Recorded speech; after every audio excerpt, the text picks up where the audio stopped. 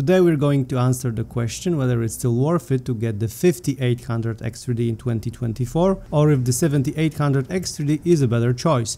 We'll take a look at some benchmarks to see what's the difference in performance, but we'll also look into the availability of each platform and their respective price. So let's quickly start with performance difference. I've tested a couple of games and apologies if some of them seem to be a bit old, but that's the best way for me to compare the performance of the new platform versus the old one. In both cases, the CPUs were paired with an MSI 4090 Supreme with stock settings. Both CPUs were also undervolted to offer best performance and cooling capabilities. In case of 5800X3D, I was using Patriot 32GB 3600 MHz CL18 Viper Steel, while for the 7800X3D it was Corsair Vengeance 32GB 6000Hz CL30. Let's start with one of my favorite games ever, which is Red Dead Redemption 2. In 1080p and favor quality settings, the 5800X3D was able to push 214 FPS, 1% low was at 125 and 0.1% at 99. The 7800X3D on average was able to push 212 FPS with 1% low at 115 and 0.1 at 93.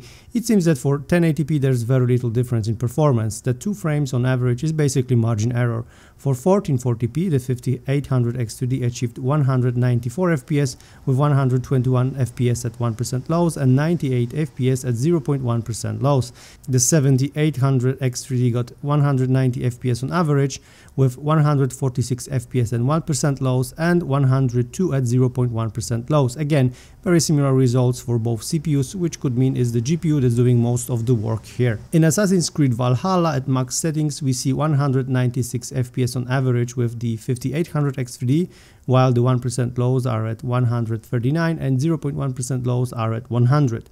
The 7800X3D at the same settings is able to push 218 FPS on average with 1% lows at 116 and 0.1% lows at 71. Here we already see some slight advantage of the newer platform. On average it's around 11% faster. Bumping the resolution to 1440p, the 5800X3D pushes out 167 FPS on average with 1% low being at 123 and 0.1 at 92. The 7800X3D is again slightly faster. The average FPS is at 186, the 1% lows are at 108 and 0.1% lows at 71.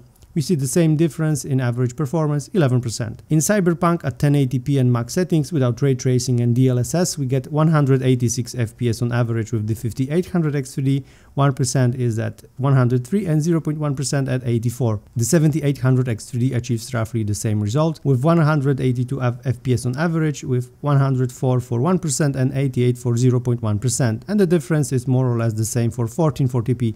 The 5800X3D averages at 140, while the 7800X3D pushes out 147 frames on average, so around 5% difference. Something interesting happens however when we max out the settings and turn DLSS on.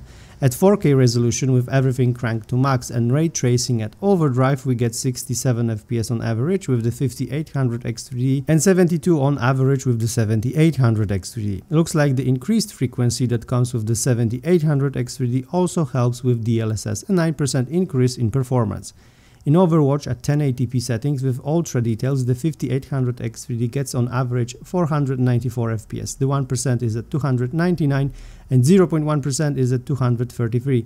This is very similar to 7800X3D, which averages at 510 FPS, which is just a 3% increase. This seems to be game engine limit, as at 1440p the 5800X3D averages at 450 FPS with 1% lows at 274 and 0.1% at 180, and the 7800X3D averages at 470 with 1% at 270 and 0.1% at 192. This means that the difference here increases to over 4%, which is still not a lot. At 4K, the 5800X3D pushes out 427 FPS on average, 1% is at 252, while 0.1% is at 184. The 7800X3D still keeps the same 4% advantage on average as it delivers 446 FPS, while 1% is at 292 and the 0.1% is at 191. In Call of Duty Modern Warfare 3, We are already starting to see the advantage of the new platform. The 5800X3D at 1080p and balanced settings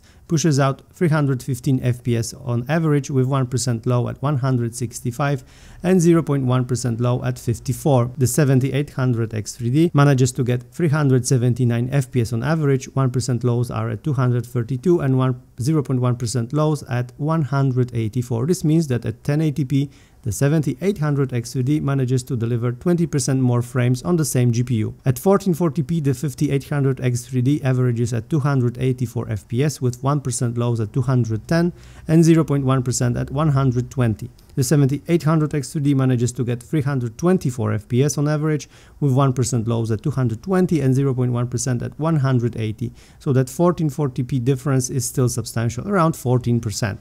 At 4K, the difference is even smaller. The 5800X3D averages at 201 FPS with 1% lows at 148 and 0.1% lows at 29. The 7800X3D averages at 222 FPS, while the 1% lows are at 160 and 0.1 at 146. So the 7800X3D offers much smoother experience while being around 10% faster. So these are the benchmarks, but what about costs of the AM4 versus AM5 platform?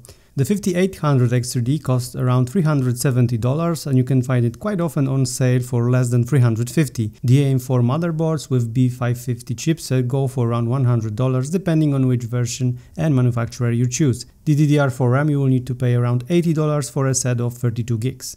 The rest of the components can be the same for both CPUs, so we'll just skip them. This means that the AM4 platform costs around $530 for the CPU, motherboard and RAM. The 7800X3D starts at around $400 with the prices going as low as $375 on sale, which means it costs more or less the same as the 5800X3D.